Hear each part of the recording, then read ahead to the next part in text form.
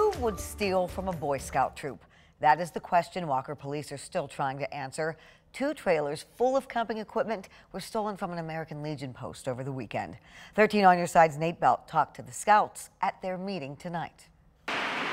First thought was, it's Father's Day. Why come to an American Legion and take Boy Scout stuff? Scoutmaster Chris Burlew couldn't believe it when he first got the call on Sunday. 2 trailers filled with camping gear for his troop stolen.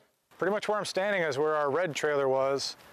Behind it was the white trailer. He was even more heartbroken to tell his scouts. It sounds like there was a ton of expensive stuff in there, like stoves, tents. It's going to be over 10,000 is what we've lost in gear between the 2 trailers. Because the trailers were parked to the rear of the building and not easily visible from the road, Chris thinks this was done by somebody who had to know these trailers were here.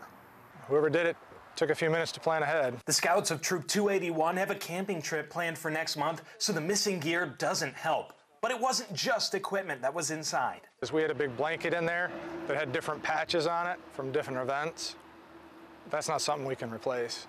13-year-old Scout Sam Geese is looking at the bright side. The troop still has each other. It's just so much fun to know, like, boys your age, just hanging out with them and, like, leveling up your skills in Boy Scouts. And now they still have their camping trip too. Another troop in the area, as well as several community members, already volunteered to lend them supplies. Feels great that they're helping us out when, like, they didn't even need to help us. If there was a badge for making the most of a bad situation, Burlew says his boys more than earned it. They're going to gain from it because they're going to understand how to overcome something like this. And to the person who took the trailers, just bring them back. Just park them here. We'll call it good. You don't even have to leave a note saying you're sorry. If you have any information on where the trailers are, Burlew asks that you contact either Walker or Granville Police. Reporting Nate Belt, 13 on Your Side.